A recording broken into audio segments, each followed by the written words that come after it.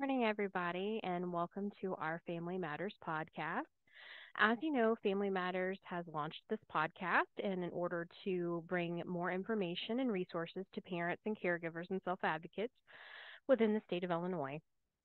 We hope to bring you key information on how to better your personalized plan for school and your personalized transition plan. Um, as with everything Family Matters does, please remember that Family Matters is not a legal agency and cannot provide legal advice. Information you receive from us in this podcast should not be construed as legal advice.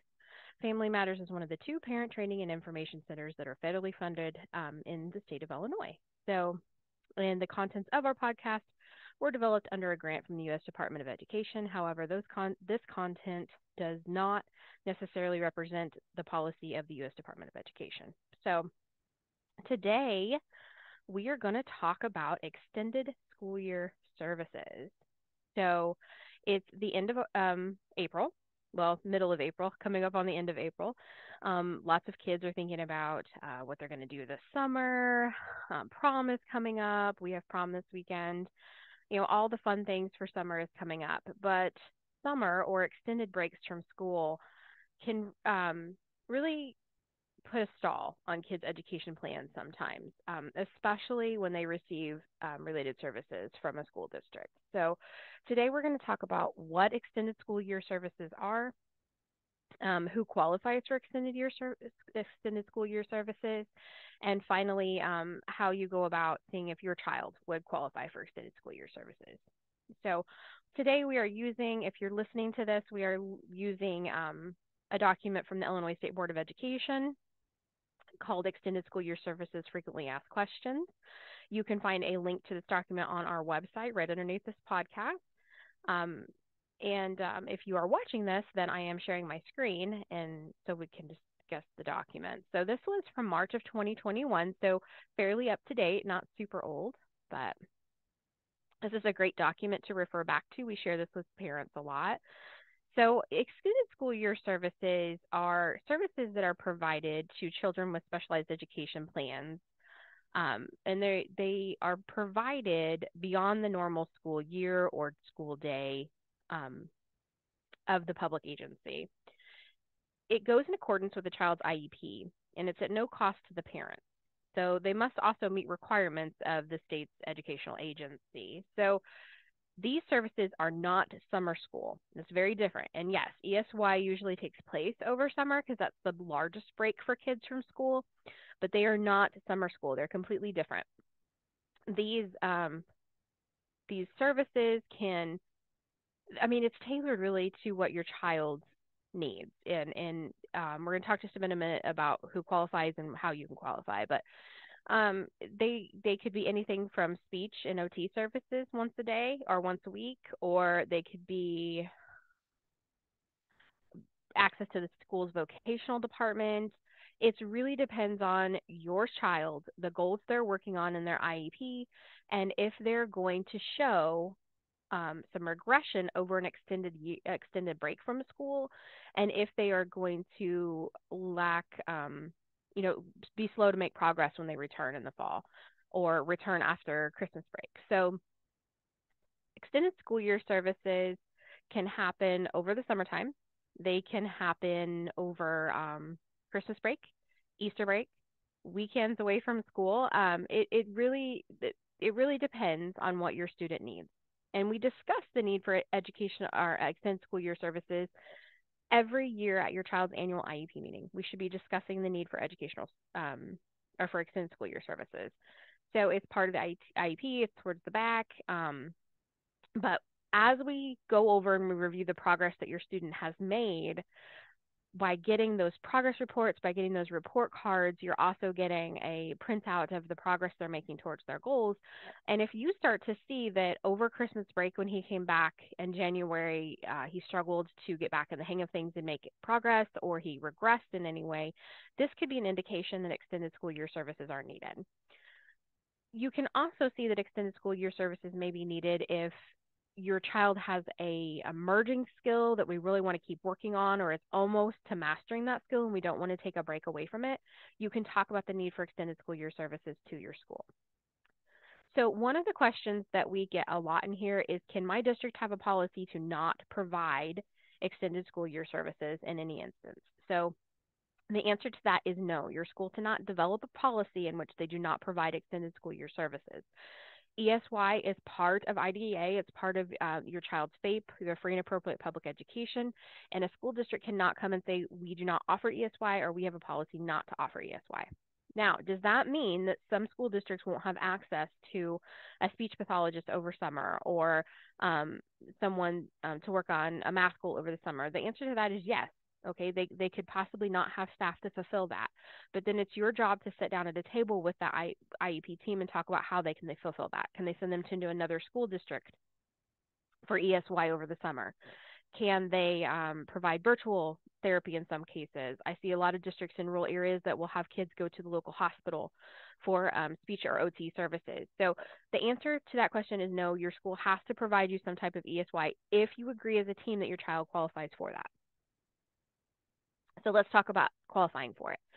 You must be ESY must be provided only if the student's IEP team on an individual basis. So we're not saying we're not going to give it to anybody. This is per your child's IEP. They determine the ESY services are necessary under FAPE. So as an IEP team, with all decisions, it's a team decision. It can be disputed if you feel like you should have or shouldn't have gotten it. It's a team decision to make. So it's important to note that IDEA stipulates that individuals' consideration of a student's need for ESY should not be limited to extended school year services to a particular category of disability. So we can't say we only give ESY ESY services to students with autism, or it really depends on your student and their need. So what data should be considered? Well, like I said before, the student's progress. Did the student make progress towards their goals? To what extent were what IEP goals met?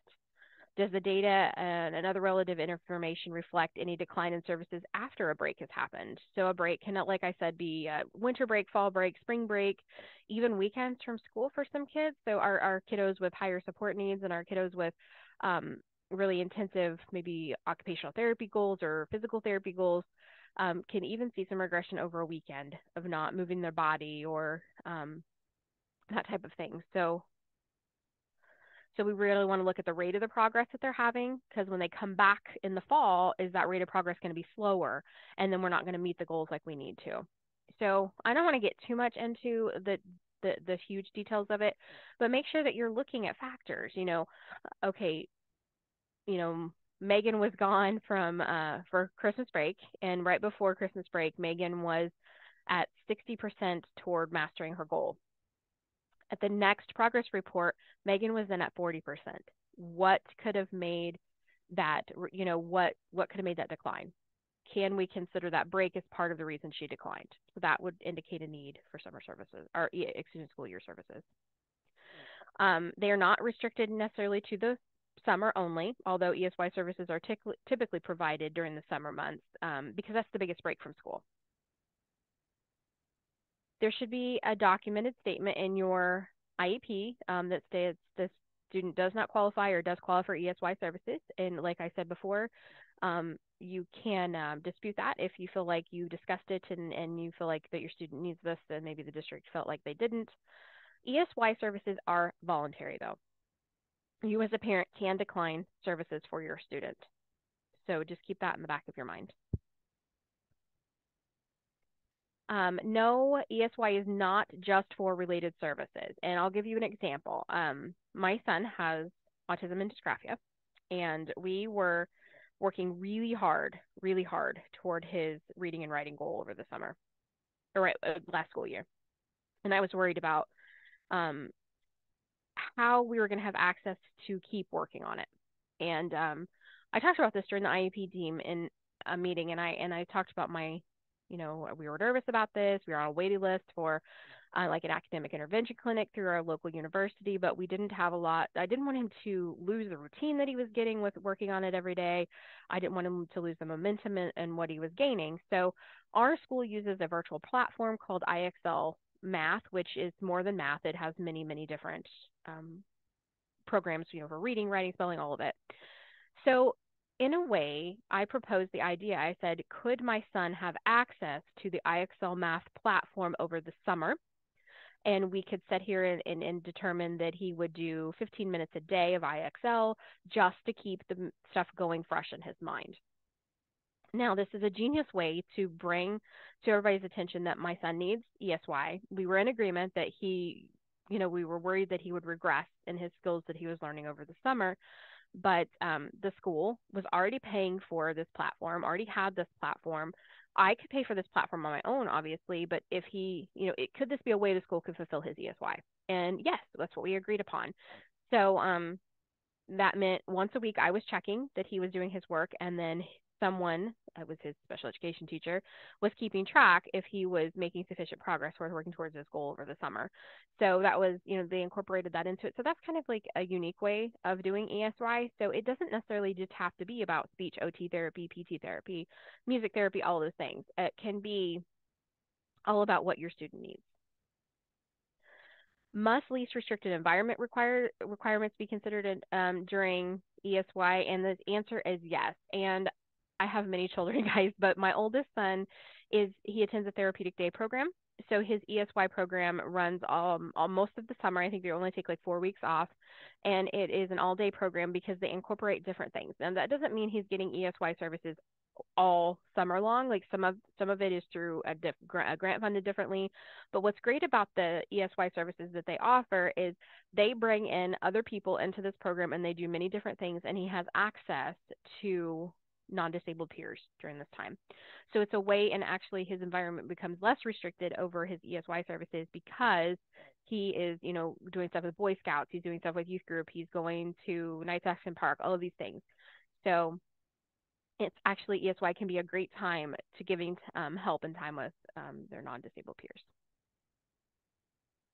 Again, summer school is different from ESY services. ESY services are for special education and related services that are provided to a child with a disability beyond the regular school calendar year. Summer school is different. Summer school programs are typically general education courses offered outside the regular school calendar as a way for students to avoid being retained.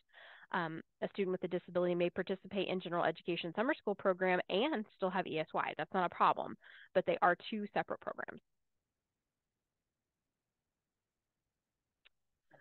So, and of course, if they're attending summer school already, can their ESY services be provided? Absolutely. You could sit down and talk about the frequency, duration, what they're going to need for their ESY over that time.